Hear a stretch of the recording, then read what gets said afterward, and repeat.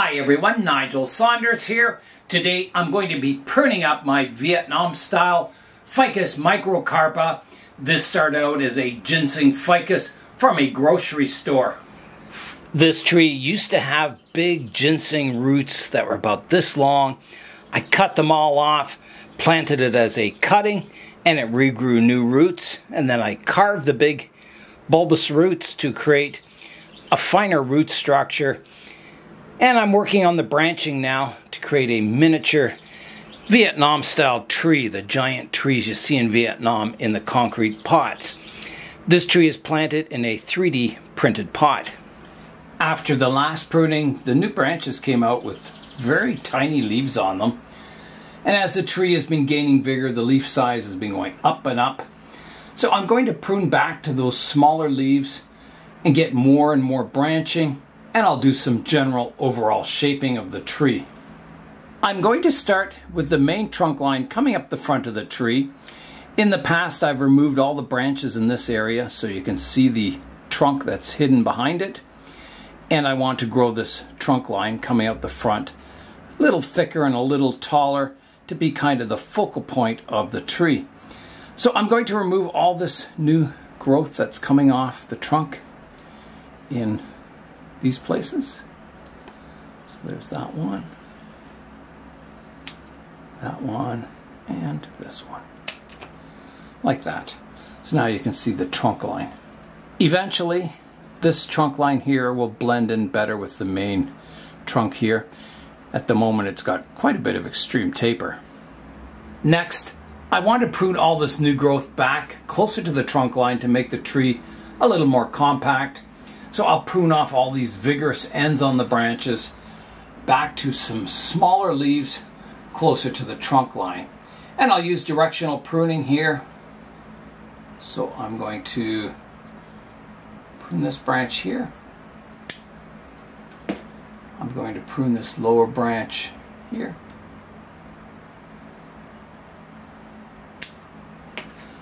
I'm leaving the branches a little long at first until I get everything kind of pruned up, and then I can slowly reduce the size of it. I can take this branch back further. If I take the branch above it back further so it has light. So I'll just keep pruning away all the new growth, shortening it using directional pruning, and then I'll come in and look at the design and make all my final decisions on the branches.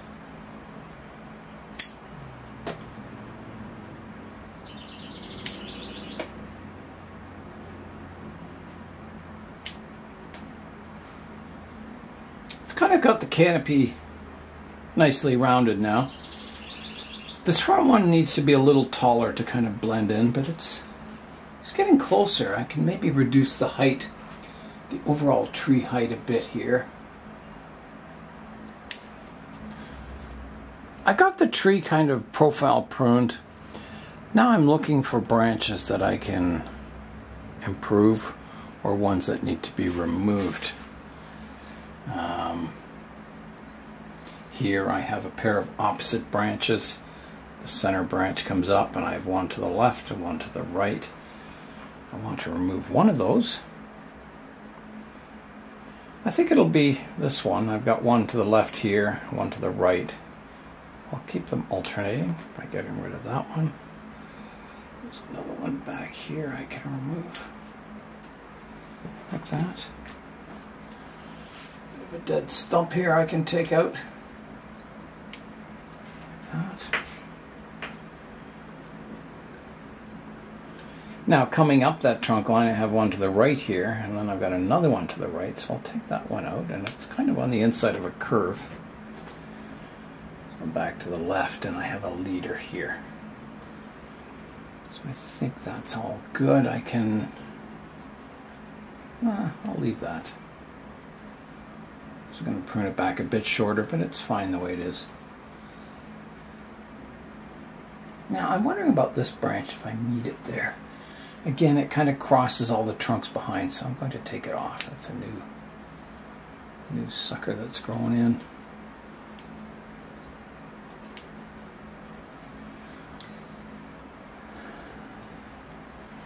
This one here, I have like a major branch behind it, and you can't see it for all these leaves here. I'm thinking I don't need something coming out the front. I don't think I do. I'm going to take that off. I think it's just covering up my better branch.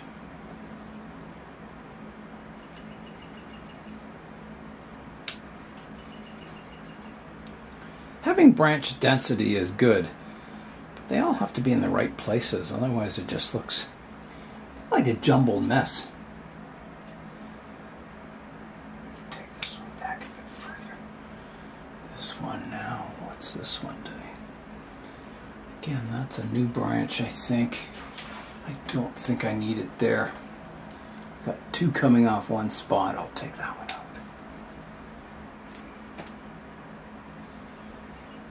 This one's very straight down here. I'll reduce it a bit more.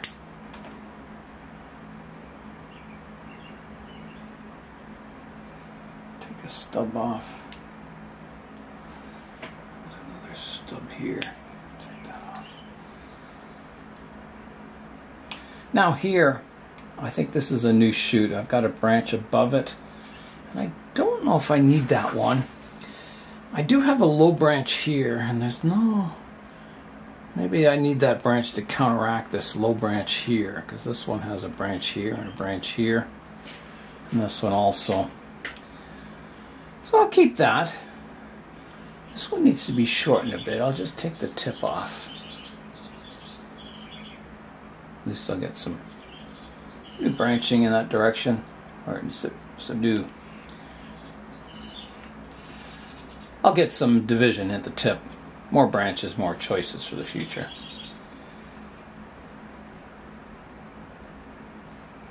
There's one growing up here. Trying to see where it's coming from. Oh, right here. Yeah, I don't want that one. It's growing parallel with the main trunk. Take that one out.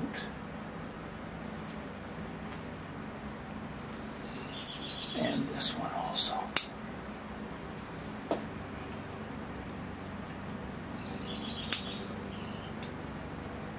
Again, kind of cleaning that structure out. I've got a double branch in this area. I think it'll be... Do I want any of them? That is the question.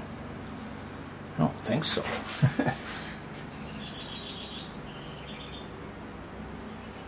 No, I don't think... There's two branches here in the middle. They're new shoots. I don't think I want either of them.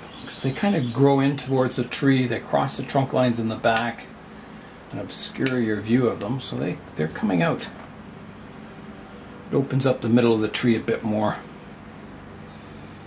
There's a new branch growing in there. Got the leaf off of it. And one here. Do I want that one? No, I don't want that one. One comes off too. Okay, just rotating it around, having a look here. This branch here, I think that'll grow out okay. There's a lot going on here.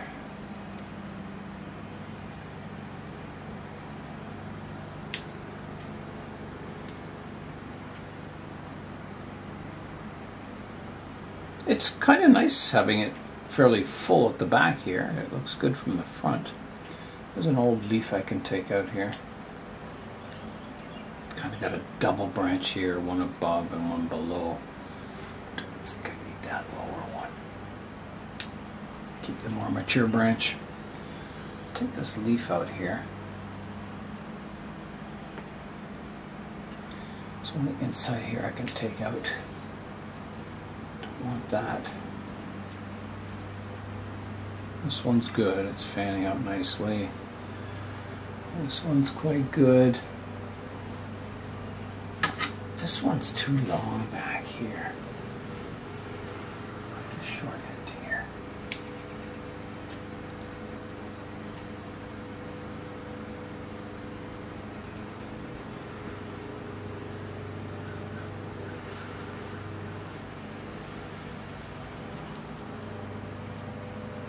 I'm going to take the top off this branch, keeping my more horizontal branch in place. It opens up a bit of negative space here. You need negative space in these canopies, otherwise they just look like a, you know, a hedge. You need space in between them. A bit of relief. Now, here's the height of that front branch coming out, and I want these a little shorter if I can get them shorter. So I'm looking to see if I can do that, and I think I can. I can take the top off this one. I can take the tip off this one. The tip off here. This won't shorten it by much, but just a little bit. Here, I can take the top off there. There's an old leaf I can take out there. And then the top here. Yeah, I can take it back a bit. This one. Yeah. And yeah, that's about all I can do there. I could take this one back more. I'll take the tip off this one. That gets this, you know, a little more in line with the height of the canopy. And I think that concludes the pruning. Here's a look at what I took off today. So, you know, compared to what's on the tree, I would say it's about a third to getting close to a half I took off. So there's the tree from kind of above.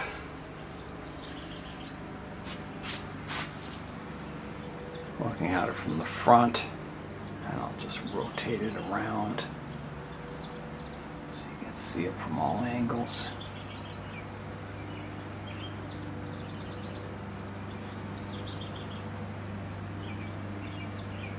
Yeah, it's looking to be quite an old looking mature tree. I rather like it. Not too many videos ago, I pruned up my larch forest, pinching all the new tips back, shaping it all, removing the bottom needles. It was a lot of work, and it needs pruning once again. Here is a look at the larch forest. So it's looking nice and green in the sun here. You can see the bottom shoots haven't extended much, but as I go up the tree, they get a little longer, and up in the apex, quite long. So these ones need pinching back. The ones on the tops of the trees, the ones a little further down need a little less pinching, and as I get down to the bottom ones, most of them don't need any pinching at all. There's the odd one, but generally I can leave those alone. So yeah, so that work will have to be coming up soon. I don't think it'll take me all that long. It's just a matter of pinching this time. Today is Succulent Sunday, so the next tree I work on will be a succulent. The next work I'll do is on my Portulacaria afra forest. These trees are styled to look like the giant African Baobab trees. Today I'm going to give them some more pruning. The last time I pruned these trees, I left some of the shoots long to kind of get a little more vigor in the branches, to thicken them up. Today I'm going to prune them all off, getting a kind of a shallow spherical or umbrella shaped canopy. Alright, here I go. So my canopy will be in here somewhere about this height. I will prune this one off here.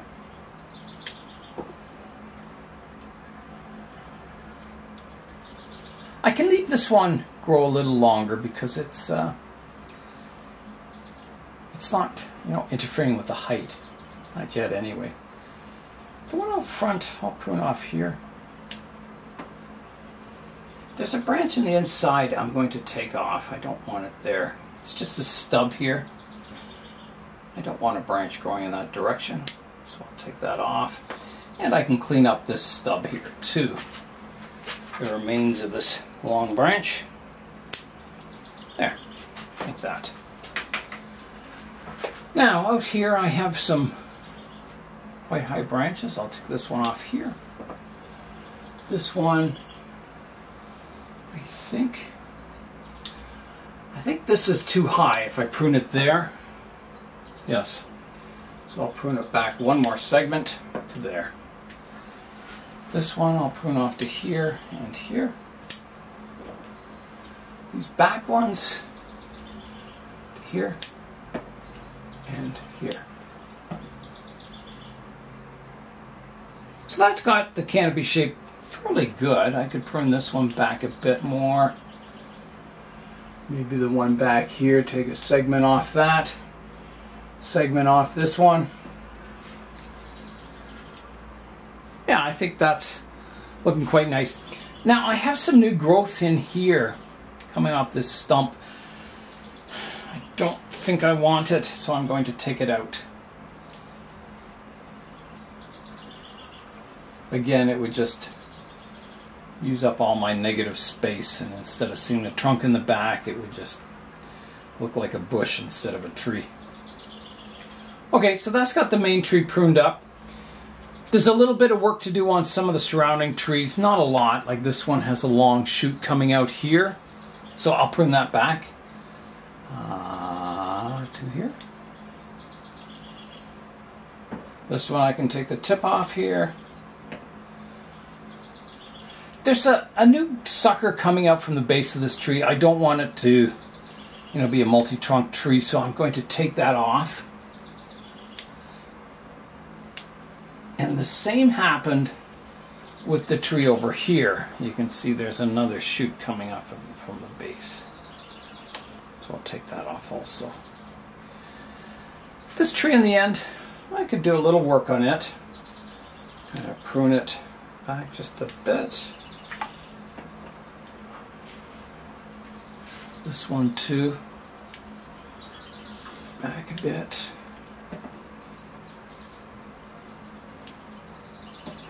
Like that. The rest of the trees are looking quite nice. They look quite miniature.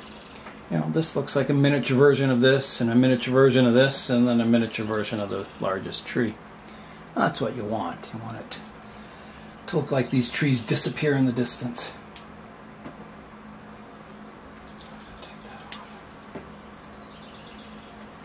Okay, I think it's pruned up. Let's have a look. So here is what I took off today. So, the Blue Jay Bonsai Carnage cam isn't really showing much. It's a very light pruning. And here's the trees. I think they're looking quite nice.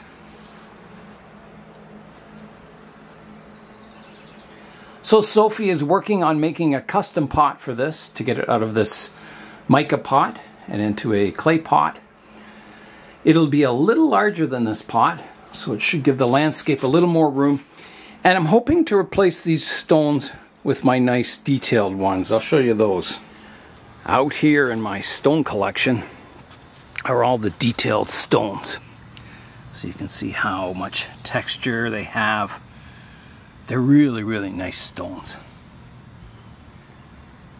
And I have a lot of variety of sizes.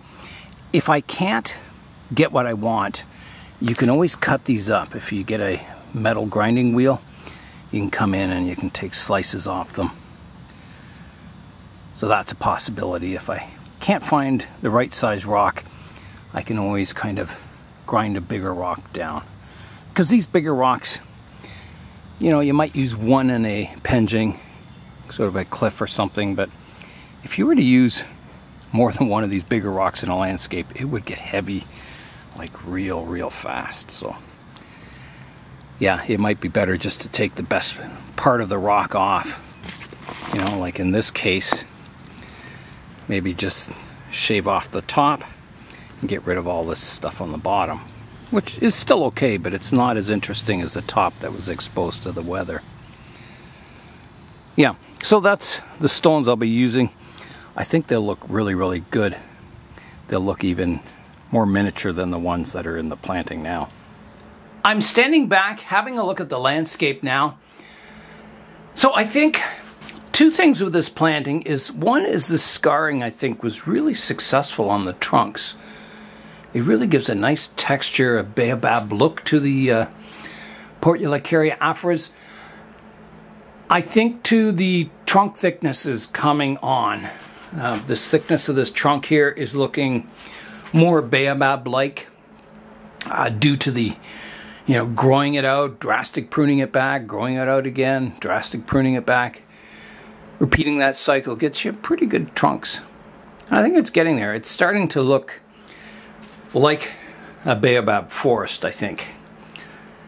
Yeah, I'll keep improving it, but I think it's getting there. It's looking better and better each time I prune it. Over here with the mini bonsai, I want to show you a new one.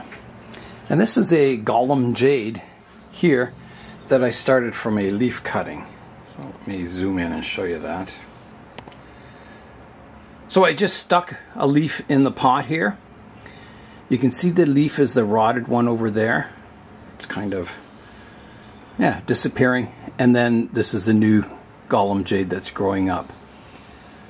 So if you're growing mini bonsai, succulents are a good way to go. You can start them from leaf cuttings in little pots. They root and they grow, and they're quite fun to develop into the future. There's a lot in here that need pruning work. This one, this was another jade here that was started from a leaf cutting. My Arizona cypress needs work, so I think I'll do that on a separate video, pruning up my mini bonsai. That should be a lot of fun. When I last pruned my desert rose Socotra Island planting, I pruned my desert rose for the first time and I kept the cuttings off of it. And I did plant them today. They've been drying out ever since, just in the greenhouse here. So over here are my desert rose cuttings. So you can see some of the leaves have kind of gone brown, so I thought, oh, I better get them planted before they shrivel up and just die. So I'm hoping that they root in here. It would be really nice. We'll find out in the future. Over here I've got, I think it's a Haworthia, and you can see in the center of it there is a flower. Looks like a flower coming up. There's a close-up shot of it. Yeah, so that's kind of exciting. I'll see that. On my aloe over here, let's go back to the Socotra Island here. The one, it had a flower shooting up from my aloe, and it shot up, and you can see it there. The one seed fell off, but the other is still attached here. Okay, it just came off in my hand. And I just dropped it. Where did I drop it? I did find that aloe seed. So I'm going to plant my very first aloe from a seed. So I'll place the seed in the soil here. Bury it not too deep. Like that, so the tip of the seed is just sticking up. Maybe I'll bury just a little more. There. I'll give it a watering, and I'll see if I can grow an aloe from a seed. Okay, here I go with the water. So that seed has been in the dry air, the heat in the dry air for a long, long time. So once it gets moisture around it, it should react fairly quickly and germinate.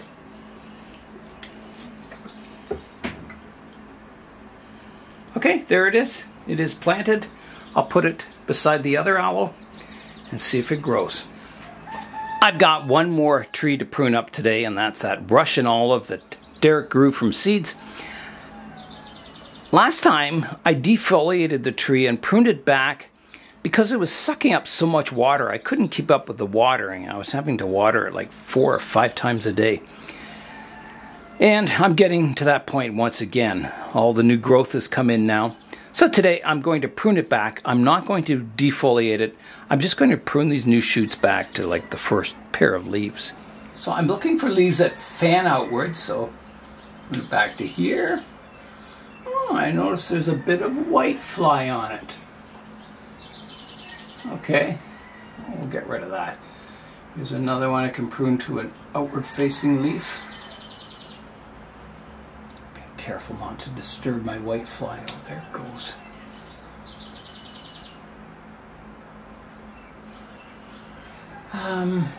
This one I'm going to come back to here. This one to here.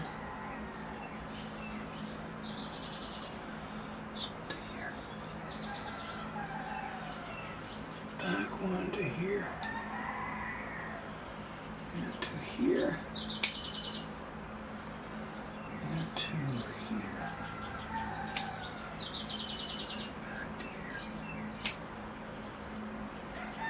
Okay, well, all the whitefly just flew back. So I'll get rid of these branches outside and then I'll spray this with the soap and water. Alright, here I go with the soap and water, and it's important to spray the underside of the leaves. That's where they tend to accumulate. Well, I just saw 2 fly away. 3. Hopefully they got covered with soap and they're in the process of dying.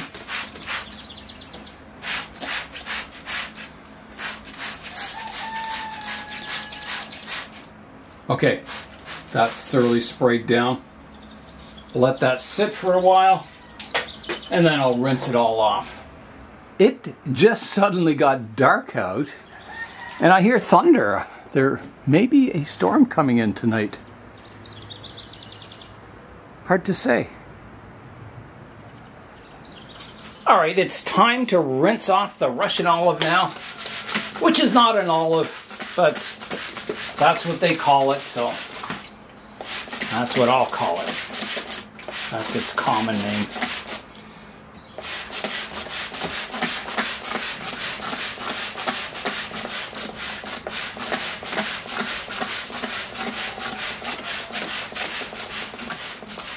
Okay, that can go back on the bench now. Not sure where the front will be on this tree. Probably,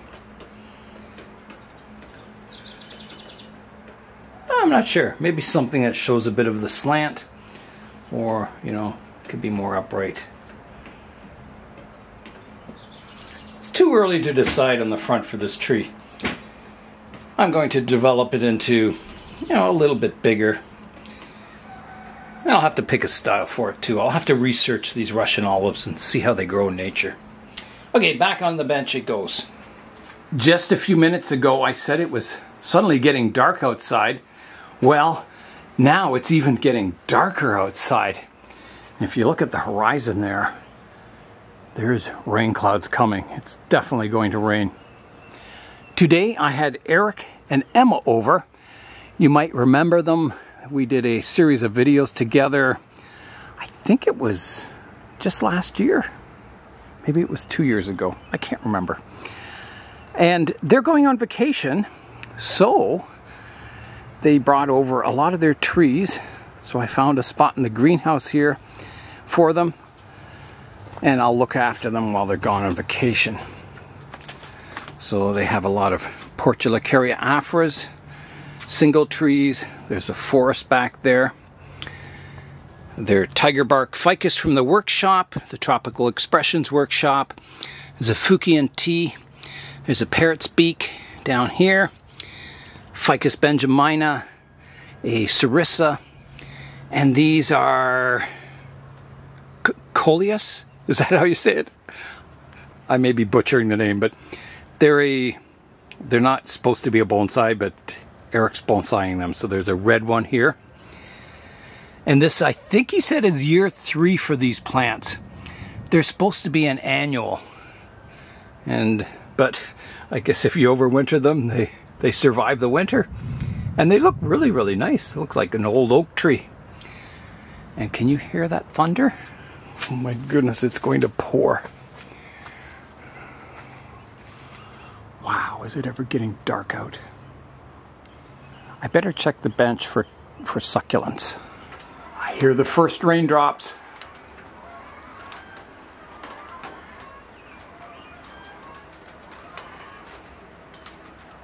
Just starting. It is raining outside very, very hard. Oh my goodness. Wow. Looks like a monsoon out here. The rain is coming down now. Mother Nature is taking care of watering all my outdoor trees. And that's all today for this Succulent Sunday. I'm Nigel Saunders. Thanks for joining me in the Bonsai Zone.